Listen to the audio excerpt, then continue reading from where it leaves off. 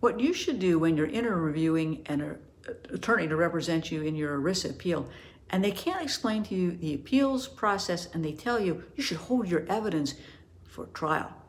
Well, if those things are the subject of your discussion, you need to quickly say, you know, I think I'm going to interview a couple other attorneys. Well, why is that?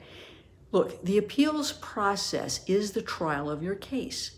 In an ERISA disability case, you're only going to have 180 days in which to file the appeal. And writing a letter saying, I appeal, is not going to cut it.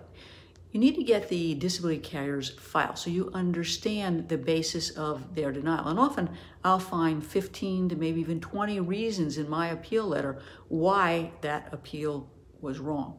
That means that we marshal the medical evidence, we marshal vocational evidence, we marshal lay evidence, and I write an appeal letter that is 25 to 65 pages long because it is the trial of your case. And the second point is that if the lawyer says, oh, you know, we're going to have a trial, we're going to be able to have you testify, have your doctors testify, that's absolutely wrong. There is no trial in an ERISA disability case. You can't hold your evidence for your day in court because once the appeal process is done, the record is closed, and it's pretty hard to add anything new to the file that the judge ultimately may be reviewing.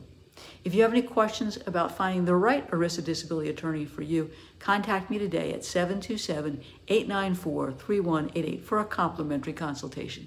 I can help you get the disability benefits you deserve regardless of where you live in the United States.